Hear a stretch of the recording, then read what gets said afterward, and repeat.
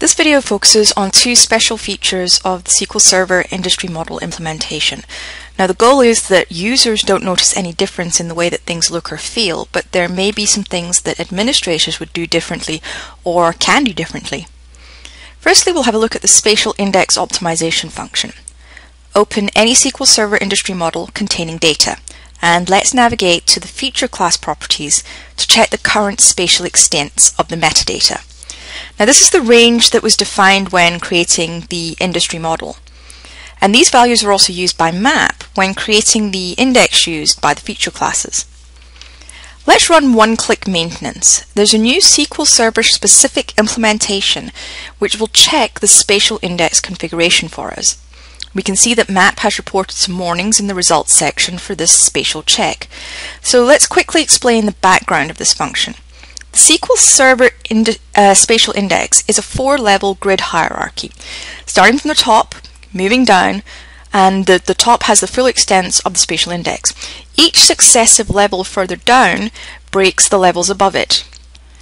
So the better the index extents match the location of the data, the better the geometries are distributed within the index area. Thus, the better its performance will be. So we used one-click maintenance optimized the spatial index for us, which means they've now been rebuilt with narrower extents. This can be checked again in the feature class configuration section if you want to. The second feature we want to call out is using custom SQL Server functions as calculations. In SQL Server Management Studio, you can write and deploy your own SQL Server functions.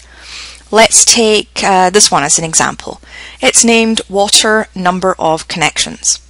The input parameter is the FID of an attributed utility feature, and this function then queries the topology data to count and return the number of connections to this utility feature. Let's see how we can use this function in AutoCAD Map 3D. An additional layer containing the utility features has been added, and now when we create a function to this layer, the custom SQL Server function is available as a map function. This functionality is part of the enhanced capability of the SQL Server FDO provider. Now we configure and name the new calculated property and use this property to style the data. We want to mark all unconnected utility feature points, and this has just been made very simple based on the new calculated property.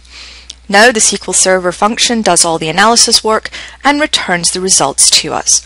Of course, we could also use the industry model topology checker to find all nodes without an edge, just as we would with industry models which are stored either on Oracle and SQLite.